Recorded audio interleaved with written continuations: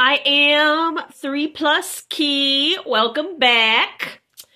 Today I went out and about into the community to begin to introduce you guys to some of the social services that are available. Today I went to CityFoods Ministries. This is a food bank at 2811 Latimer St. They're open Saturdays, 10 a.m. to noon. I'm going to read the pamphlet they gave me and then provide wording on what my experience was like when I went today. This is CityFoods Ministries. We open the doors around 9:30 a.m. You will be handed a guest number and any required paperwork for first-time guests by our hosting team. Our hosting team will likely offer you a donut and can answer questions you have about our program.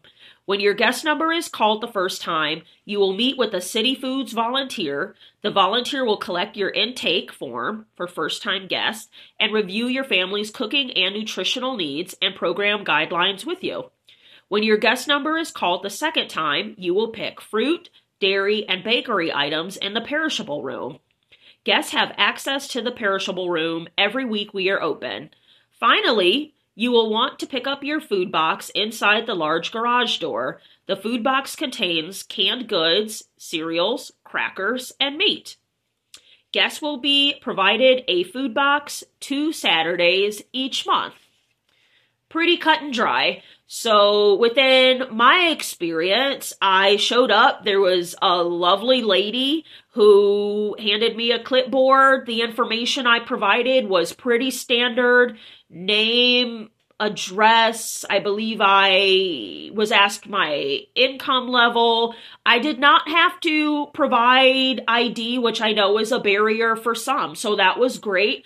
I waited about 15 minutes. Now, I did come at the end, so there were a lot of people there, but I waited about 15 minutes. My number was called. I went back to talk to a representative or a volunteer, and she just reviewed my paperwork, asked me questions regarding what kind of utilities I had to cook my food. I said, you know, I've got an oven and the like.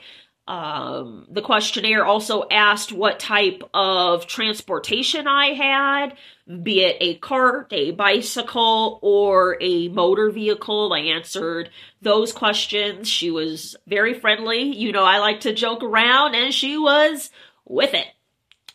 So that was that. I went back to my seat maybe about 10 minutes after that initial intake.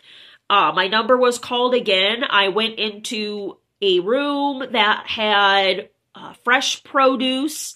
I got some organic lettuce. There were alfalfa sprouts, apples. I picked up a couple of potatoes.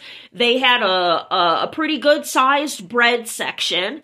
I do not eat a lot of bread, so I skipped over that. But there was a lady next to me that had a bunch of bread bowls in her bag, and, you know, she was going to town with that, and she was telling her significant other, I'm gonna make bread bowls for us for lunch. And I thought that was very lovely and considerate of her. Moving on to the sweets, there were cookies and cakes. Per usual, I stood there for a while debating what I wanted to take, and ultimately left it aside because I want to properly manage my caloric and carb intake. But it was there for the taking if I wanted, and there was plenty. Moving on to a small refrigerated section, what I ended up selecting was a pineapple, ginger, hibiscus goat cheese. I wanted both of them, but I only took one of them. Mainly, somebody else could probably use it more than me, right? I left that room and inquired where to pick up the meat, which was what I was really there for, because meat and cheese is expensive, as I'm sure you are aware of, right?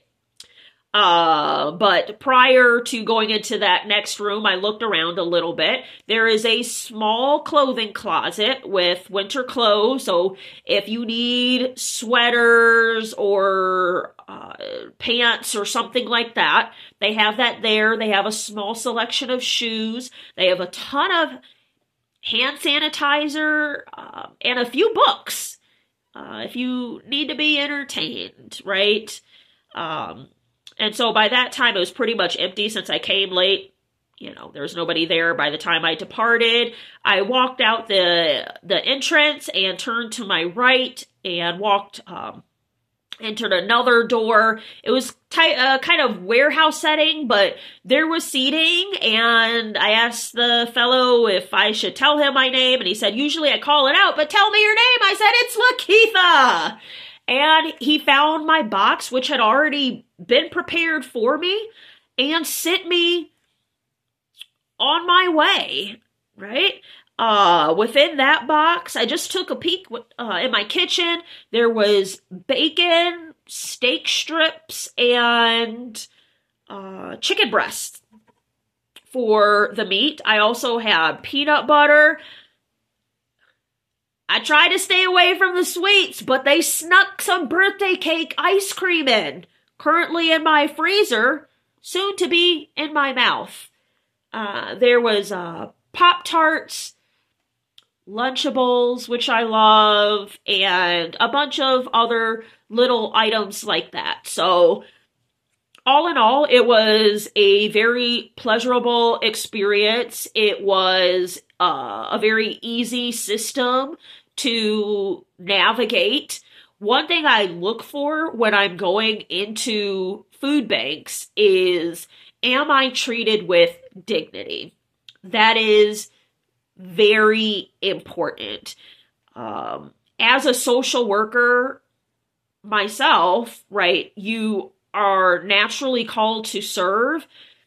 We have to check ourselves sometimes because that can easily become pity instead of empathy and compassion, right? And from time to time, I utilize social services myself.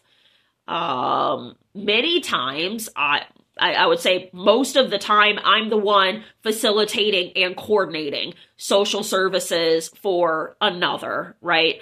And it looks different. I came in my Jordan jacket and my fly knits and, you know, and my gear.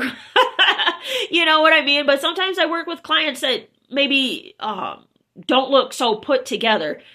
How are they being treated? What is that experience like? However that experience presents can be an indication of whether or not they return. And retention for a business, any business, obviously is very important. Also, we do want to, just as humans and as Christians, we want to, and social workers for that matter, we want to consistently and always honor others' dignity and worth. And I was satisfied in this experience. So once again, this is CityFoods Ministries. I will leave the information in the description. They also, in my box, I had 2 laminated cutouts. The first one here, I will read. It says, "There is hope for the helpless, rest for the weary, love for the brokenhearted. There is grace and forgiveness, mercy and healing. He will meet you wherever you are. Cry out to Jesus." Amen. And then the second is a handout of scriptures, and it says, "Here are scriptures to stand on, to build your faith in difficult times. God's heart for you. Philippians 4:13, "For I can do everything through Christ who gives me strength." Philippians 4:6-7, Don't worry about anything. Instead, pray about everything. Tell God what you need and thank Him for all He has done. Then you will experience God's peace, which exceeds anything we can understand. His peace will guard your hearts and mind as you live in Christ Jesus. And third, Isaiah 41:10. Don't be afraid, for I am with you. Don't be discouraged, for I am your God. I will strengthen you and help you.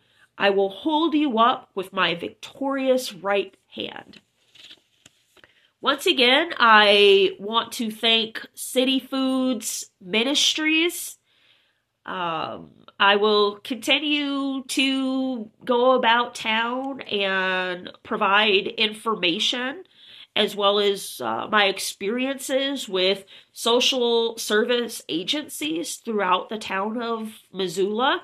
If you are interested in me visiting your facility or organization, or if you are up for an interview, please contact me at 3pluskei@gmail.com.